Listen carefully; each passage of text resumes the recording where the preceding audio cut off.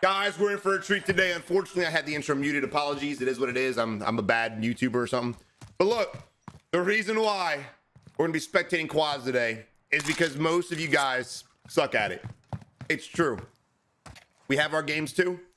A lot of players spend too much time watching streamers and YouTubers and watching these top tier players run off by themselves and take on 1v4s. So, oh, dude, could have just walked around, my guy. So in turn, people want to copy that and mimic that habit and do it themselves. What they do is fine. They've been practicing. They got hours, hours, and hours and hours in this game, thousands of hours in this game, guys. That's why they're able to do this. But for your average player, you guys have got to use teamwork. Let's just look at this right now. We're still in the looting phase. I get it. Everyone wants to loot their own shit. I get it. But dude, what happens if there's another squad here holding hands? Then what? You're going to get absolutely dollywop. Blues can get picked off, orange get picked off, and so on and so forth. We're lucky. We're fortunate right now, but that's not the case. But if you guys play like this during looting phase, what do you think is going to happen in a fighting phase? The same exact thing.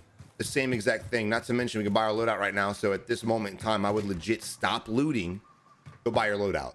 First and foremost, most important thing for you guys to do is get your damn loadout. That flag objective, that recon can wait. Go get your loadie and then go to it, because that right there is sending off a huge beacon to the world saying, hey, come shit on my face, right? You guys need to get your and get it together. But still, here we are looting, picking objectives and things like that. And I'm all for objectives, but get your load out, my guy. Scoop and a half of Blizzard. Guys, make sure you stock up on Blizzard. They're selling out fast. I just got me another 3 bottles yesterday, actually. I need a front porch. But make sure you stock up, dude. I've been through, since Blizzard released a month ago, 2 months ago, however long it's been, I've taken out 4 tubs of that stuff. It is the best flavor I've ever had, period. And it's limited, which sucks. But it is what it is, man. The hand we're dealt. So, how many of you guys still watch these videos but play Rebirth now? I'm genuinely curious if I just need to start posting Rebirth content on like a second channel, because I've noticed a trend of players just stop playing Caldera because it is kind of a weird map, and now they're playing Rebirth. So let me know in the comments if you guys would like a Rebirth channel, or we spectate, post gameplay, things like that. Just kind of do a mixture of things. All right, here we are thinking about something. He bought a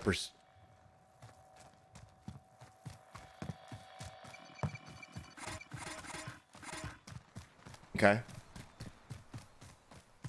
I mean, Mark's got enough money to buy it, but he just walked away from the buy station. What level is Mark, dude? Please, Mark, be the level 27. Nope. Nope. Team's pushing on us now. It looks to be like loadout weapons. So here we are running back to the pack. Now this, dude, this is a complex game for sure. For sure. But there is no reason anybody with eyeballs and eardrums to be playing like this. I mean, you're legitimately getting shot from the hill. We know there's a team up here, and still we go to the loadout at this point in time to get beamed from the guys on the hill. Weird, right?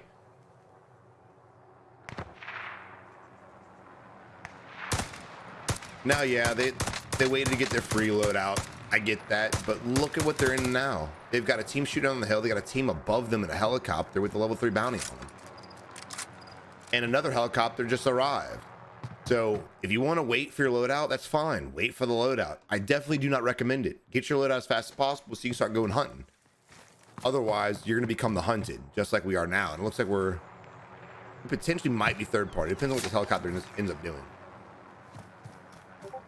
Although, to be 100% honest, the helicopter looks like he's just watching the fight happen, and hopefully the guys on the hill will push over and kill us. And you know, it might be mean that I want these players to die, but it's just a lesson learned, dude. They need to learn this lesson. They need to. And unfortunately for a lot of players, when they die, they want to blame everything in the game but themselves. But this gameplay here, you ain't got nobody to blame but yourself, homie. Nobody. Now, level 46. Okay, I get it. You know, Lil Mark, I forgive you, bro. Like, you're a new player.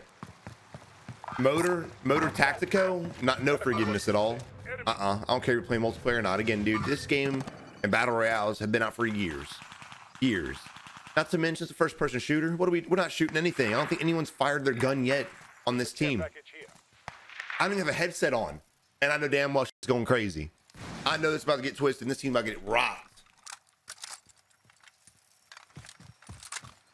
From what I'm guessing with this team, I'd say this lobby's a 0.3 KD. It'll probably end up being something different, but that's how they're playing. That's how these enemies are playing too.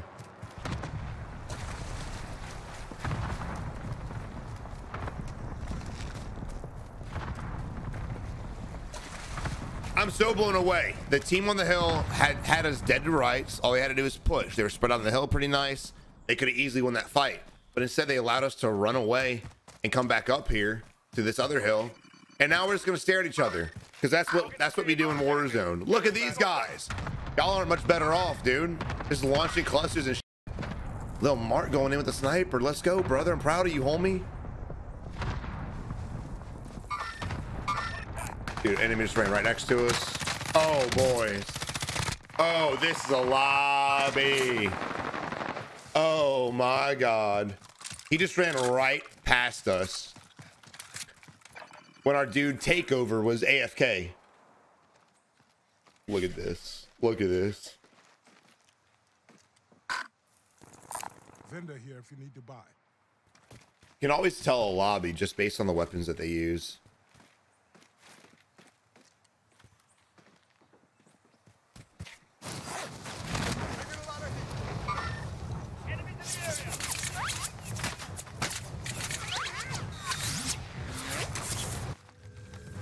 Man, this would have been a really nice lobby to solo quad. Holy crap.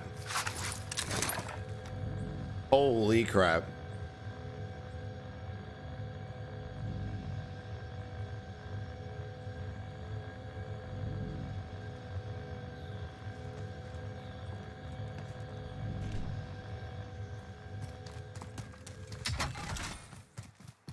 It's easy for me to stand up and stay energized when there's shit happening, but this here, bro, this is the beautiful story of the little bot that could.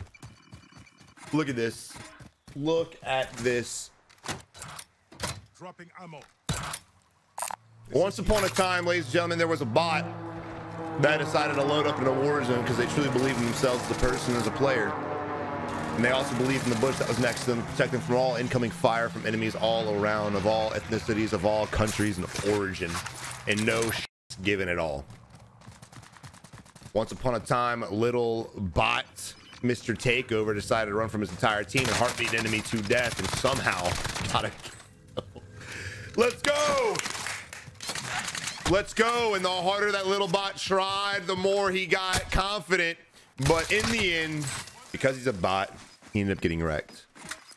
Rest in peace, little Takeover. Rest in peace, bro. And bro, Ski Soto is left alive, but it's funny, he lands right back over here. Let's see, dude, you never know, man.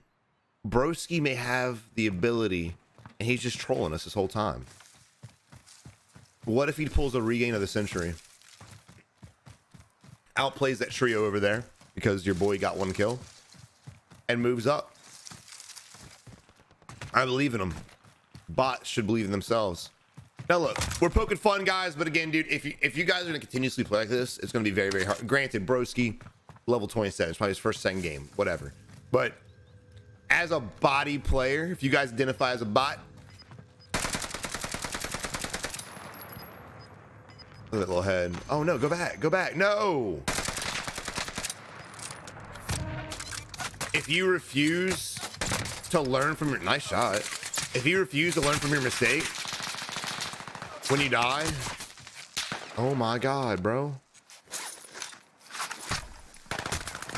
You're gonna consistently repeat them, unwillingly. Now right there, Hamburglar ran out in the middle of the street to contest us and he could have just played the heady. Our dude Broski had not really good accuracy at all by any stretch of imagination. Oh yeah, you're dead.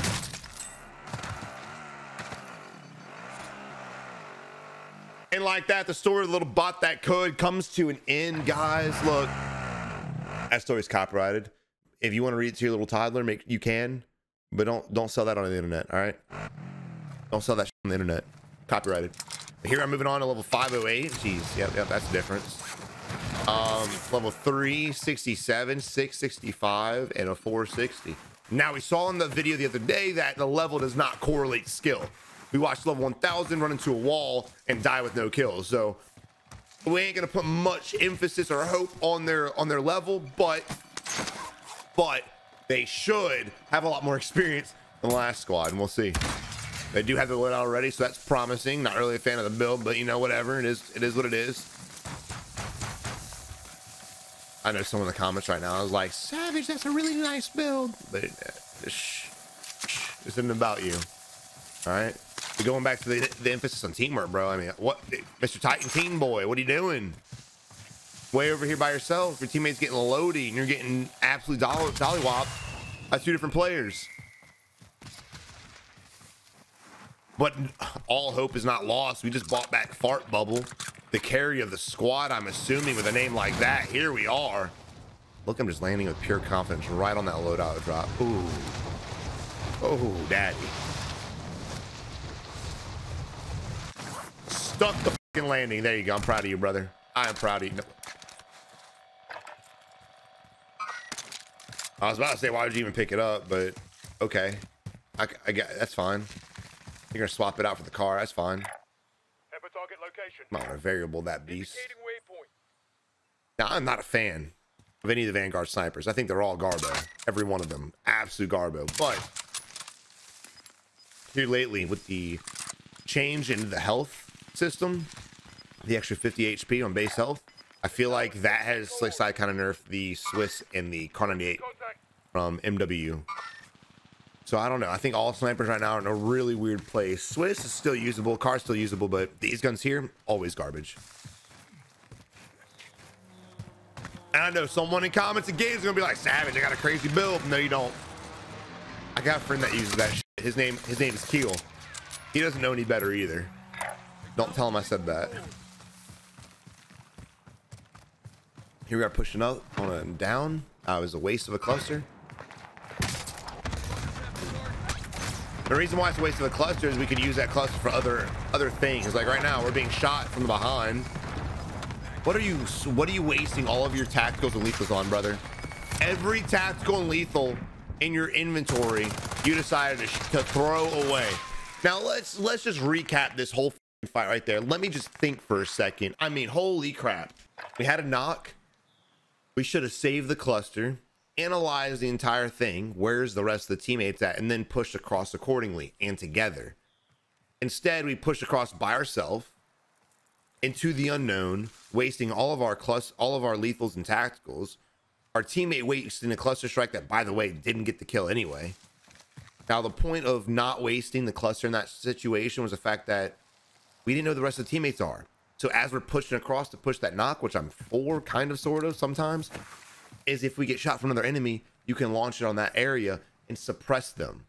But instead, what happened? Well, 3 of our homies got rocked, and now here we are sitting here in the bush, heartbeat in the wall, praying to God that the Call of Duty heavens open up and suck the enemies from the earth. Oh yeah, fine. Yo, you better cozy yourself in this corner, little birdie. You better cozy up, clown boy. All right, here fighting going on. Enemy to our right-hand side. Are we gonna take advantage of that? No, we're gonna wait for the enemy to close the gap. Push around the right-hand side. There he is. All weird. Did he get the knock though? Nice. The real MP was just very delayed in that reaction time. I don't think he had one at all anyway. Now look, all these guys are crossing the open, bro. Don't blind yourself, homie. Look at them. Watch them come down that hill and shoot them in the face. But instead, we're gonna sit here and suck on the leaves. Hell yeah, that's the play. That's the play. That's going off the left-hand side and the right-hand side. Enemy in front of us. Oh, weird what happens when you look. You got more. I like that camo on that gun. What the hell? That's fire. I didn't think about putting a camo over that one. That's nice. Tracers are ugly, but it's nice.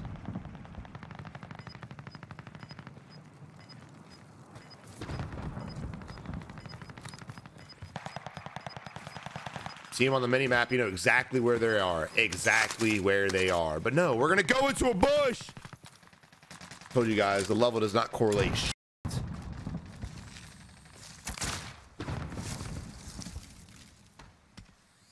Fortunately for you guys, we have 2 stories and 2 fairy tales in this video. We have the adventures of a bush Wookiee, which is our next episode into the saga.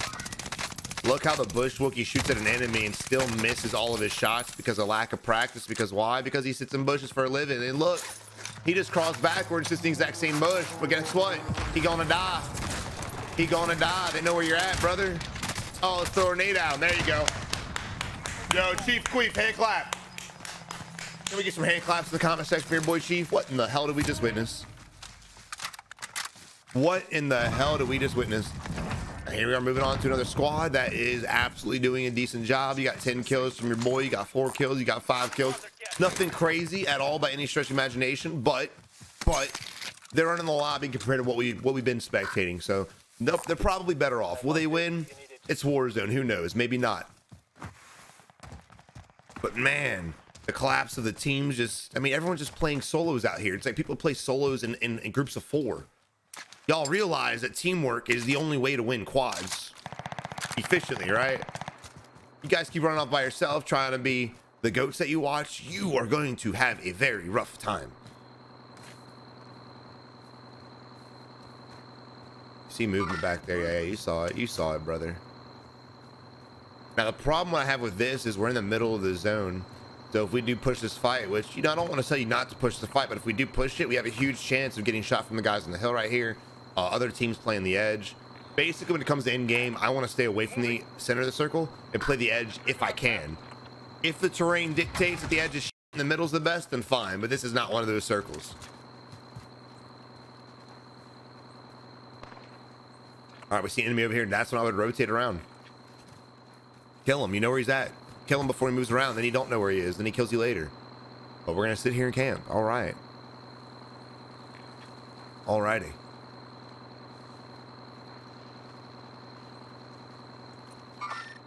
Enemies in the area. Disregard left.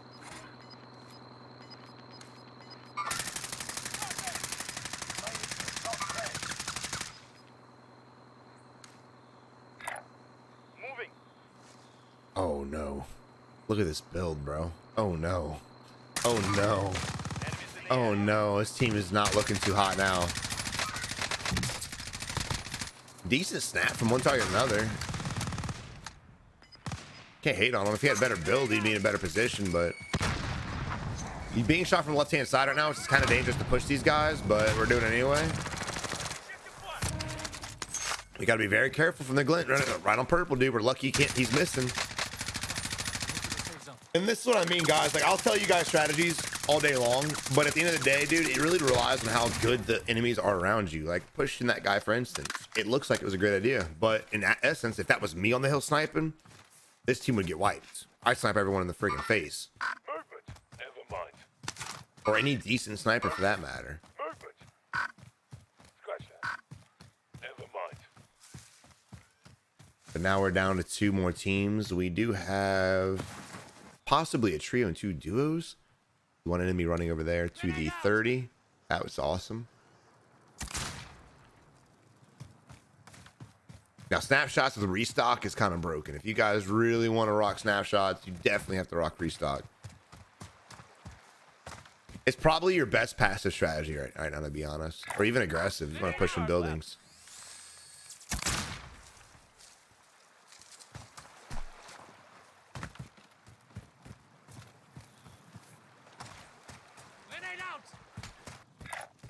Moving. Disregard last. Hostile.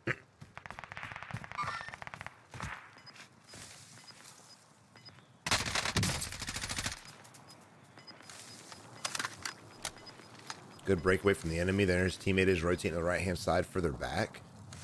But he's sitting right there. You saw him. He was just sitting on the rock, bro. Vulnerable as shit. He didn't see him. Grenade out. There you go. Snapshots, man. Don't sleep on them, boys. Don't sleep on them. We still have a solo somewhere. This might be him, actually. Your boy working the movement, trying to wrap around, trying to confuse the shit out of us, forcing the reload. Can Purple help us out? Oh, he doesn't need to. We're able to win the fight. Now we're down to a 2v3, but never mind. Alpha doing work up there. I should have been spectating your boy in a solo duo. Good shit. GG, man. But look, guys, the purpose of this video was to just show you guys an example of how all bots play. If you guys play like this, don't feel bad. We're picking fun, of course, but it's for comedic purposes. It is what it is. But look, dude, if you guys want to improve, you've got to stop playing like this. Don't rely on bushes. Don't rely on heartbeat sensors. Just rely on your eyes and practice your reaction time. If there comes to a point in time where you could shoot an enemy, but you hesitate and you don't, it's going to further affect your gameplay in a negative way. But if you react and you shoot, even if you miss, just practicing and speeding up that reaction time, you'll become a better player. For the most part, though, I think all these squads were decently matched. This is one of the few times SBMM actually works. But guys, I hope you enjoyed the video. If you did, make sure you leave a like on the video, subscribe to the channel today, and also follow my uncut channel as well as my Twitch. The links will be in the description below. But until next time, you have a good one. Good luck in Warzone.